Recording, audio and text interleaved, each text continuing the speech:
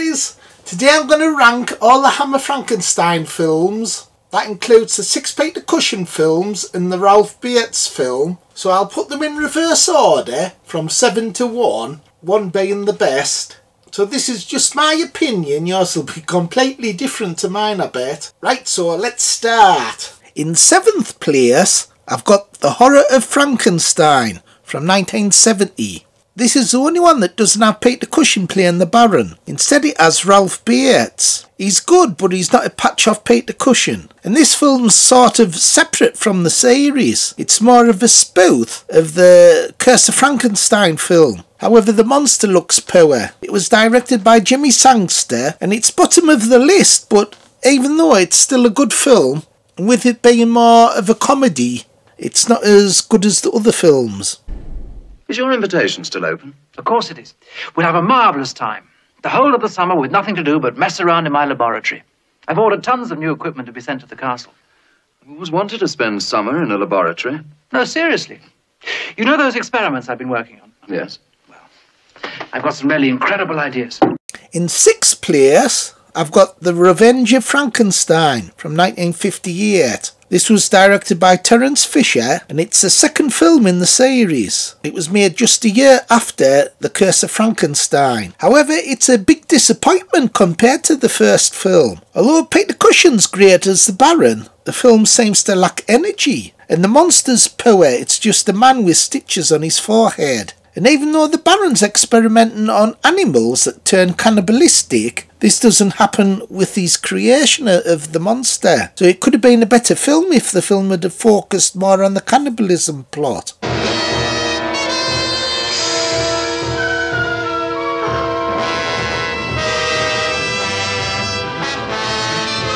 In 5th place, I've got The Evil of Frankenstein from 1964. This film was directed by Freddie Francis, and it's an unusual film in the series because it's sort of like a reboot. The Baron finds his monster in a block of ice, so it's a bit like the Universal films. In fact, Hammer had the rights to the Universal makeup, so the monster looks similar. It's just a pity they didn't go full on with the makeup and made him look more like Karloff, so it only looks similar. And Peter Cushing's Baron's not as evil in this film, he's more likeable. A bit like how he is in Frankenstein Created Woman. The film's still good fun, but it's not one of the best in the series, although it does look a bit more expensive than usual.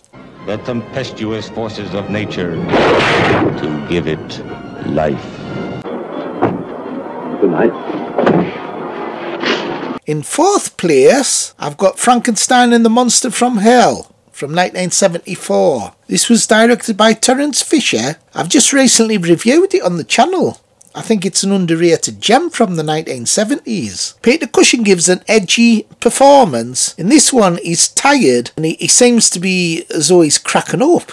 That all his defeats are making him go crazy. And the film's set in a mental asylum. It has a good monster and the film's quite gory. So this was the final film in the series and it was a great end to the series, having the Baron crack up after all of his defeats. However, the film does look a bit cheap using the same sets.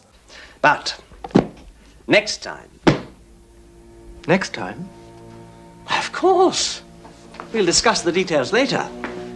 For the moment, we must get this place tidied up so that we can start afresh. Now, we shall need new material, naturally. Herr Adler in 106, perhaps. In 3rd place, I've got Frankenstein Created Woman from 1967. This was directed by Terence Fisher again, and it's actually one of Martin Scorsese's favourite films. In this film, the Baron's transferring the conscience of someone into another body, so it's soul transference. Instead of transferring brains, he's transferring the soul. So it's metaphysical instead of physical. So in this film, there's not really a monster, instead it's a beautiful woman. And the film's got lots of great characters, and it has a revenge subplot, where the Baron's creations taking revenge on these men that have been calling her names. Peter Cushing's not evil in this one, he's almost friendly. So it's a great film. Frankenstein's most terrifying experiment comes to life. Frankenstein created woman. Who am I?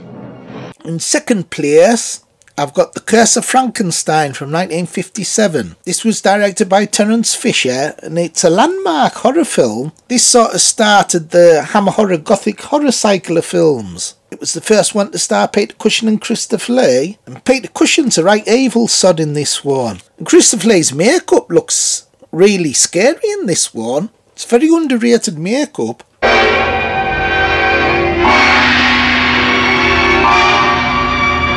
In first place, and my favourite in the series, and it's Frankenstein Must Be Destroyed from 1969. And this is mostly because of Peter Cushing's performance. He's brilliant in this one. He blackmails, he rapes, he does all sorts of evil stuff. And it has a great cast. Simon Ward, Veronica Carlson, Freddie Jones. Freddie Jones is excellent as the creature, and it has a good fiery climax. So it's an extremely well-made Hammer film.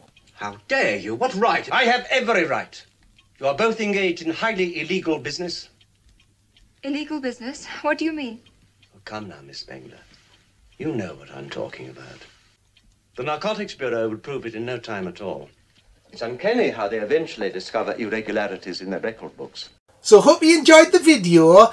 Leave your comments below what order yours are in, because I bet they're completely different to my order. And look out for another video like this where I'll be ranking the 9 Dracula Hammer films in order. That includes the 7 Christopher Lee Dracula films, as well as The Brides of Dracula and The Legend of the 7 Golden Vampires. Okay everybody, bye! Like, subscribe and share.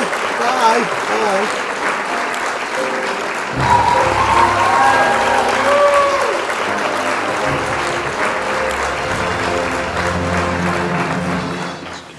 Excuse me. I didn't know that you were doctors. Doctors? We're not doctors. I beg your pardon. I thought you knew what you were talking about. You're damn rude.